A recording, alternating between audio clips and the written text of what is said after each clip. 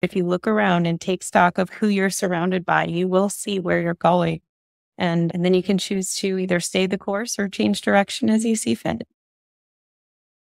Very well said. Thank you. Thank you all for very well said. Thank you. Thank you all for that last question and what inspires you and who has inspired you.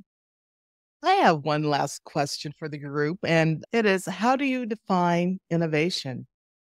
Well, I can start if you'd like.